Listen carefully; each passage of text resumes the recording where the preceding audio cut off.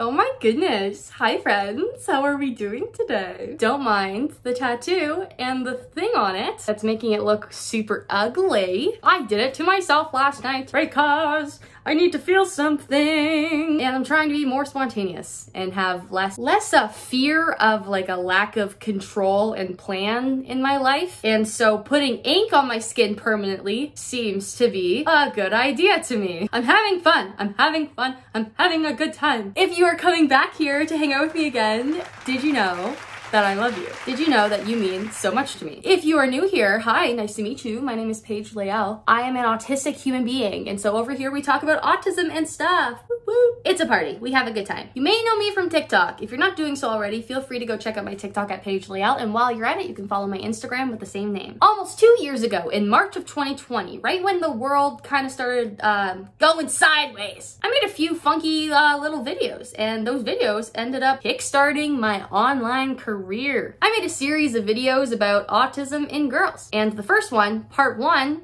got over 1 million likes in 24 hours. If you haven't seen it, here you go. Autism in girls, part 1. When doctors were studying autism, they only studied males. This makes it harder for anyone else to be diagnosed because everything is based off the male brain. This sucks. Girls usually end up showing different traits than guys do, which is why it can take us years to get diagnosed. I was 15 when I got diagnosed, and that's considered early for a girl. I have a guy friend who's autistic, and he was 2 when he got diagnosed. A main reason as to why girls are so late to get diagnosed is because we are particularly good at one thing that guys are not so good at when it comes to autism, and this is something we call masking. Masking is basically just being like a really good actor. It's where you take traits that everyone else is showing and start portraying them as yourself. It's like a lot of copying going on. But in your mind, you don't think you're copying, you think that this is normal and everyone feels the same way that you do. You basically feel like an alien and you're really good at hiding that, which is why I don't seem autistic. This sucks. Honestly, I love her so much. What a sweet gal. Little baby. She had more of a drive, that woman, than I do now, of making sure that people are right. 2.5 million followers later, I've learned that I cannot control people. I cannot change their minds no matter how much I would like to. I can give people all of the facts in the world and they will still be idiots. But I figured, dudes, let us elaborate on that infamous video of mine. And today I want to talk to you about 10 things that are common autistic traits in women. Let's keep this conversation going, you know? Let's get more girls diagnosed with autism. That is, of course, girls that are autistic. But hold on, before we get into the rest of this video, please listen to a kind word from our lovely sponsor of the day, and that is Skillshare. Skillshare is an online learning community with thousands of inspiring classes for creative and curious people like you and I. You all know I'm a huge fan of learning new things or old things with new tips and tricks. I love drawing, doodling. I'm an avid bullet journaler, and I also have Procreate, where I draw a lot of things for my journal, posters, stickers, and now tattoos. I took the course Digital Illustration, Learn to Use Procreate by Jerome Vogel, and that's where I now learn to create things like this. Skillshare also has no ad. Whether it takes you a month, a week, or an hour to learn a new skill, there's something for everyone on Skillshare. Or perhaps you've already mastered a skill and you just want to learn some new techniques. You can do it all on Skillshare. Join live classes and experience real-time inspiration as you connect with popular teachers while working alongside other members. Or join an existing class and learn on your own way. The first 1,000 subscribers who click the link down there, down below, right there in the description box, are going to receive a 1-month free trial of Skillshare. So you can start exploring your creativity today. Thank you so much to Skillshare for sponsoring today's video, and now on to the video. Thank you so much, Past Paige, for that brilliant infomercial. Alrighty, so autism trait number 1, and that is mimicking others. This is part of the whole masking experience, and actually a lot of these are. It's not uncommon for autistic women to mask, and if you're not sure what masking is, please look up in the eye and there will be a video there for you. But when a human being is doing something, you know if you copy them, you also look like a human being. Not only is it part of fitting in, feeling like you belong, feeling like you are also a human person, you feel like you're doing something right, and you also feel like there's one thing that you don't need to make a decision on. That's one way that you can decrease your stress. What am I doing? Am I doing this right? How does one be a human? Well, I'll just watch that girl over there. She seems to be having an okay time. If I do what she does, I will be all right. Mimicking others can also start the snowball effect, which is being very rigid in routines, which isn't a number out of my 10, but thought I'd add it in there as kind of a 1A, if you will. Sometimes you can see something that someone else is doing and categorize it in your brain as that's how people do it in general. And that can be about anything. You see the way someone looks, someone talks, someone does an activity, how they move, how they walk, how they raise their hand in class. And by watching others and analyzing others, you can start to make rules of how to be a human person. And these rules may be the rules that you think you have to use your whole life. You may speak a certain way because you watch someone else speak this way. That is probably the right way to speak. Now, this is how you speak. These things can be very hard to undo. When I was diagnosed with autism at the age of 15, I went through a huge identity crisis because I realized that I was a shell of a human person. I did not have my own personality. I could only name one thing that I was sure of myself, and that was that I like children. Mimicking others kind of goes into our second point, and that is that autistic women are often very creative. With a caveat here though, we can have wild imaginations and be exceptionally good at arts and crafts and DIY things, singing, songwriting, playing an instrument. And a lot of us really excel in just the creative arts or being a creative person in general. But a lot of the time, we are creative in ways that have structure or in ways that already exist, in ways that have rules. For example, I cannot come up with anything new. All I can come up with are things that I've already seen. So when it comes to drawing, painting, I cannot make up a new picture in my head. I must copy one that's already there. As a child, I did not draw new pictures. I like to follow color by numbers. I learned how to make a paper crane and then I made thousands of them. Rules, steps, structure, done. Do a creative thing, but in a way that is not creative.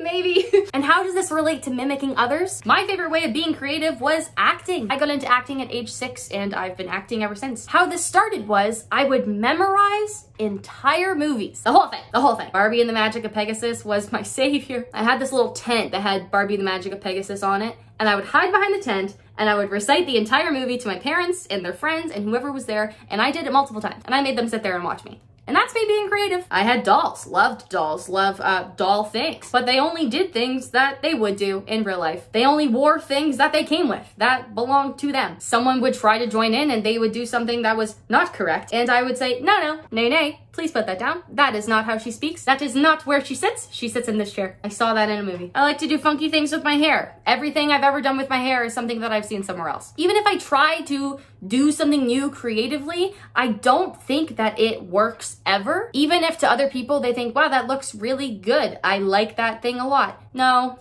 lies. I haven't seen it before. No one else has done it. Therefore, it's probably not a thing that human beings do, and it probably looks stupid. I love creative writing.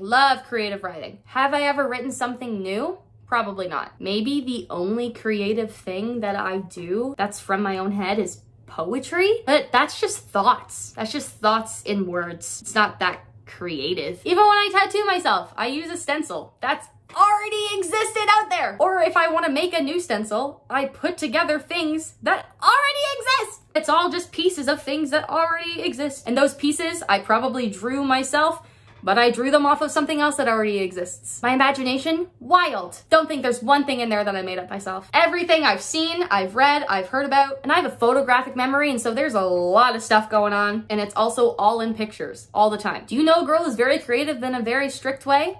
There's a good chance they could be autistic. Number 3, the most common careers for autistic women fall into a few categories. The first one is caring for people. Nurses, teachers, doctors, veterinarians, babysitters, PSWs, daycare workers. The next category is teaching. All different kinds of teaching, depending on what they're interested in. And the third category is music, playing an instrument, being a singer, songwriter, other creative things like dancing, acting, theater, the performing arts in general, which blows my mind because those are my 3 favorite things. Number 4, autistic girls often have exceptionalities. They often excel at certain areas of their life. They can have a genius intelligence, perfect pitch. Maybe they're hyperlexic. Maybe they have the most fantastic memory you've ever seen. A lot of autistic girls are better than most people at a few things. Number 5, my all-time favorite. It's known that autistic people can struggle with making eye contact. This is because eye contact sucks. And it doesn't make any sense. But as a result of autistic women often having to mask, that can result in intense forced eye contact. I was one of those children. And look at the size of my eyes. You think that this helped? Anyone at all? No. I was like, this is what talking to people is like. I stare into their soul. And I don't blink because I also don't feel any part of my body. And so do I need to blink? No, I'll just stare at you. Can I hear one word you're saying? No. I couldn't tell you how many times I was talking to someone or listening to them talk and they did this. And I'm like, what was that about? They just thought that I was purposely like opening my eyes really wide. I just have really big eyes. And as a public speaker, eye contact was very important. And when I heard that one time, that was a rule of how to be a human being that I mimicked for about 18 years. Often, if I am interested romantically in somebody, I find myself doing this to them as well. So if you ever thought, does Paige have a crush on me? How am I looking at you? Am I looking at you? And am I looking at you like this? There's a tip and trick on how you know if I am attracted to you. That felt way too familiar. Number 6, just like most and probably all autistic people, because it's one of the criteria, struggling with nonverbal communication is another autistic women trait. Not understanding the meaning and concept behind body language, facial expressions, tone of voice. And this goes not only understanding it in other people, but also within yourself. Having seemingly inappropriate facial expressions, bad posture, weird eye contact. I don't know what that's about. When things aren't direct, we don't get it. We don't get it. And don't make us. I was told a lot in my life that I always assume things. Why do you always assume things? That is because I learned that I need to. That there are things that people are not telling me all the time, that they think that I need to know. And so I make assumptions, and 99% of the time I was wrong. And then people got mad at me for making false assumptions. And then I was stressed in myself because why did I do that? What information gave me that idea? Also, why didn't you just tell me things? Also, are there things that you're trying to get through to me that I just don't get? Am I weird? Like, how do you read other people's minds? And are people reading my mind right now? How do they do that? But this can also be quite dangerous. To get a little bit personal here, I cannot tell you how many situations I've been in where I was with somebody speaking to them and they decided that it was time to kiss me or try to be, sexually involved with me in some way. I didn't see it coming. I didn't verbally consent, nor did they verbally ask for consent. If they would have, I would have said no. But I must have had body language or facial expressions or eye contact or something that gave them the go-ahead in their head. And then I also couldn't tell you how many times that happened and I just allowed it to because I figured that I must have warranted, some kind of response that made them think that this was something that I wanted. And as a chronic people pleaser, I thought that's my fault. This is my punishment. This is your reward. This is what happens. And these are the consequences of my own actions. In all fairness, no one did anything wrong. And now, thankfully, if ever put in that situation again, I know enough to know that I can say no and I can go away and it does not matter if they are upset with me or not. People's emotions are not my responsibility nor my problem. So please, look out for that in your girls. Save them the trauma later on. Number 7, autistic girls are often highly sensitive. Sensitive, crybaby, drama queen, annoying. These were all words that I was called my whole life. There was not a day in school, I think, where I did not cry. A lot of things upset me that didn't upset other people. I was stressed a lot more frequently, which led to anxiety attacks, which led to crying. And also, when you live in a world that was not built for you, where people are communicating in ways that you are not getting, everything is hard. Everything is frustrating. You are wrong and stupid, you feel 99% of the time. Why are things harder for you than other people? Why do you feel like an alien? Why is everyone else just getting this whole life thing and you're not? Why can I hear the electricity and why is it bothering me so much and no one else? Why am I having such a hard time making friends? Why am I so stressed about the way I look, the way I talk, the way I present myself, the way that I'm communicating with other people? Why do I have to think so much more than everyone else? That can cause a lot of stress, a lot of anxiety, a lot of being sad about things, being frustrated more easily, being quicker to anger. But also, we feel good emotions also so much more. And sometimes that's for things that don't make sense to other people as well. The other day, I found a song on my phone and I started playing it and it was the intro to an anime from a while ago. And I was so happy. I was crying and I was stimming and I was dancing and for the entirety of the song. I was doing something else, but I couldn't continue doing the thing because it just made me so happy. And that's something that people don't get and that people also thought I was very weird for liking things that other people didn't. Anatomy. I don't know how many times people have called me a serial killer, which also, side note, having special interests that are about being a human person, like anatomy, biology, psychology, anthropology, learning more about humanity and being a human. Those are also quite common in autistic people in general. Having these intense emotions is one of the reasons why autistic women can often be misdiagnosed with borderline personality disorder. And from what I have seen, that seems to be the #1 misdiagnosis in autistic women. Perhaps that should be its own point in itself. Oh, side note, another kind of little point that's not a point. If you are diagnosed with everything but autism, ADHD, borderline personality disorder, perhaps bipolar disorder, anxiety, depression, OCD, maybe a hoarding disorder, trichotillomania, if you have CPTSD, if you have rituals or obsessive thoughts, intrusive thoughts. If you're diagnosed with everything but autism, check out autism. Check out autism, because doctors sometimes will also do that so you don't get the negative connotation that is autism. Well, they can eat a dick. Along with that last point comes point number 8, and that is that autistic women will often explode when they are at home. And by explode, I mean release a bunch of emotions. Getting upset, getting angry. It can seem like they are a different person at school or out in public than they are when they are at home. Out in public, they are happy, they seem to have a good time, and then at home, it's like everything breaks down. They may spend a lot of time alone in their room at home, take a lot of naps or sleep a lot, but then also can have insomnia. Insomnia sucks as well. That's a thing too. This is the result of masking. This is what masking does. Masking is hard. It is exhausting. You are subconsciously or consciously analyzing everything that happens, every conversation, what people are wearing, how they're talking, how they're moving, what you're doing. You are trying to piece this life together. So many things don't make sense. People don't make sense. And they make sense to everyone but you. So you're trying super extra hard all day to do all of these things and also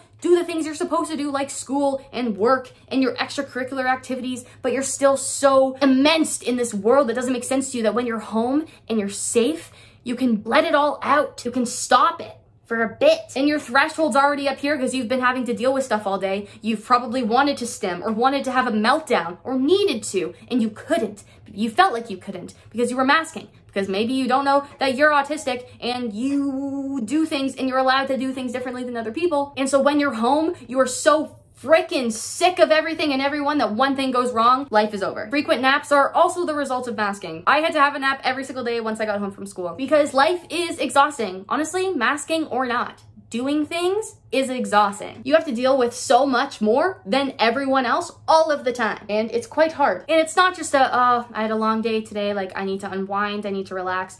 It's not relaxing. It's so sucky. And then not only that, but often you're alone in your room, losing your mind, and you feel even worse about it because why am I losing my mind? What did I do wrong? Why are people mad at me? Why is my family not supporting me? Why am I so alone? Why am I the only person that does this, is what it feels like. So if your daughter is coming home every day, having panic attacks, crying a lot, getting very angry, isolating herself, please don't leave her alone. Please don't let her do that by herself. What makes it worse is having to do it alone. Oof, talking about that brought back too much that I didn't want it to. Anyway, moving on to point number 9, and this is to do with friendships. A lot of autistic women have a very hard time keeping friends. Making friends perhaps can be very easy because making friends is a very surface level, very shallow thing, but keeping them means that as you get comfortable, you then can start to unmask around them a little bit. And from personal experience, who I was masking as, whoever that bitch was, is very different to who I am. I made friends who would really like that mask. And that mask also was kind of an amalgamation of every person I ever thought was cool, an amalgamation of anyone who was popular, anyone who I thought was doing life well. So when it came to the popular girls, I was good with them for a while until I got comfortable and they became my friends. And then I was not that way. I was weird and I was isolated. A lot. Having 1 or 2 very, very close friends and no one else is very common as well. Or not belonging to a group of people, but being shallowly friends with everybody. But do any of them actually know you? No, babe, because you probably don't even know yourself. Listen, as an autistic woman who didn't get diagnosed till 15, I recognize that I am projecting a lot of things. So please take everything I say with a grain of salt. But also these are things that are known to be common autistic women traits. I just relate to them all way too personally, and especially when it comes to my adolescent years, a lot of this hits real close to home. And I can remember how freaking lonely I felt and such a loser. If you are someone who's going through this right now, if I can give you any advice, hey, I'm 21 and I will tell you that those popular girls that I was masking to be like, a lot of them are actually my very close friends and they know the real me. And they are my very close friends because a lot of adolescents are trying to be cool. And they were trying to be cool. And I've stopped trying to be cool a long time ago. I am authentically, weirdly myself. And every other human is a little authentic and weird themselves in some kind of way. A lot of the times they don't express that as openly as I do, which means for me that the people that are close to me in my life, and guys, if you're watching this, I mean, correct me if I'm wrong, but a lot of them have told me, and I do believe it, that they feel like they can be the most themselves around me. They're comfortable enough to find out. They're comfortable enough with being a little weird, with branching out and finding things. My friends love my authenticity and in being okay with being different and being weird. And I think that honestly, that's what attracts some people to me. And honestly, if people are not attracted to that, if people think that I'm a weirdo, I'm at the point in my life where I'm like, that sounds like a you thing. How you think of me is none of my business. People that are content and comfortable with who they are don't feel the need to comment negatively on how someone else is. They don't feel the need to put others down. And so as much as it's wrong and stupid to hear someone call me names or whatever, I just wish them well. I wish them happiness and healing. Maybe not to their face because they don't deserve that, but I know that for myself. So you'll find your people and you'll find them by being yourself. And this is my last autism in girls trait. This is trait number 10. And this is to do with having a very strong sense of justice, of right and wrong. Things are often very black and white. But by saying this, the right and wrong may not be what everyone else perceives as right and wrong. Autistic people in general are often egocentric. Children are egocentric, but will learn and grow out of it a lot quicker than autistic human beings will. And egocentrism is different than egotistic. Egocentrism is the concept of believing that everything works from your perspective, that your perspective is the perspective that everyone has, that you are the maybe only reality that exists. It's not like a dismissal of other people's realities. You just don't even have that thought that there are others. It's a very weird concept to grasp, other people's point of views that are different than yours. And so you make up your own sense of justice, your own right and wrong. We can be very strict in that. When we think something is wrong, it's wrong and it will not be done. Why would we do something wrong, ever? Often autistic women are very big rule followers. Goody two-shoes, might be a little square. This can also lead us to be quite judgmental of other humans. And it wasn't until I was 17 that I was called out on this by a therapist. When my teacher made fun of me one day in class and I said to my therapist, he is a bad man. That is a bad guy. Bad teacher, bad guy. And she said, did you ever think that he's more than just one thing? You can be bad and good. And pretty much everyone is. And I was like, nope, that's a lie. You are one thing. Everything is black and white. Nope, turns out humans aren't. I still find myself being quite judgmental of things. And this isn't necessarily an insecurity within myself where I'm judging other people because I'm not super cozy with my own actions. Although sometimes it can be, because sometimes when I'm judging someone else for what they are doing, I'm confirming to myself that my rules and the way that I think are correct. Also, I'm confirming to myself that I'm doing a good job. If I comment negatively or talk poorly on what someone else is doing and kind of label them entirely as a person, as that thing, I'm not taking the opportunity to learn more about the gray of the person. I'm taking that what I know is hard out of the question for me, where I don't have to do that, where I can give a rule to a person. That's a bad person. I don't talk to bad people. Done. That's a lot easier than, wow, there could be 85,000 reasons as to why they're being this way. And there are a lot more things to this person than just that. There are a lot of things that I can do to move forward in the future. There are conversations I can have. There are ways that I can look back on myself and reflect. That is so many steps. That's tough. And our world is tough enough as it is. So limiting the amount of steps, especially with people and social interactions, is very nice. So there you have it, my dudes. Those are 10 things that you can look for in autistic women. Do you know someone who's like this? Are they diagnosed with autism? Are you an autistic woman yourself and feel like this describes you? Oh, one other thing I want to say, this is not just for women and it's not